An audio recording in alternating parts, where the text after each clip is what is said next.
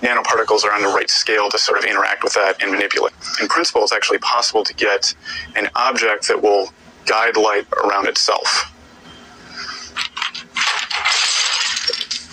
The sphere is this sort of easiest shape to do. Right now we can only cloak convex shapes, and that has to do with the sharp angles. So things like spheres and even cylinders, for the most part, we can do a pretty good job with. Squares, we can do it halfway decent job with, and then when we get to things like triangles where they have the more acute angles, that's where it sort of bends the light in a problematic way.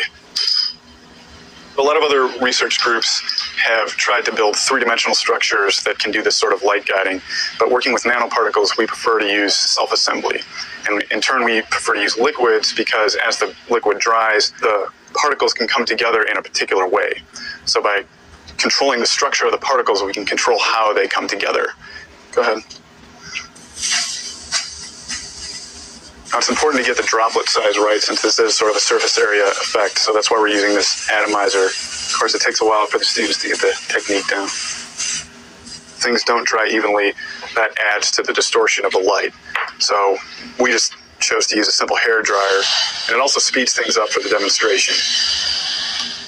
So what future uses do we envision for this paint? I mean, of course, beyond the general novelty of being able to move about undetected, I think there are going to be a lot of applications for this. So, of course, the military is very involved.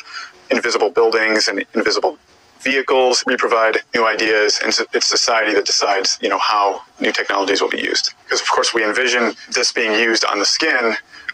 We want everything to be safe. If this stuff gets onto the wrong hands, reverse engineered by people who wish to do harm, I mean, it sounds like a movie or something, but that's the kind of thing I think that keeps me up at night a little bit.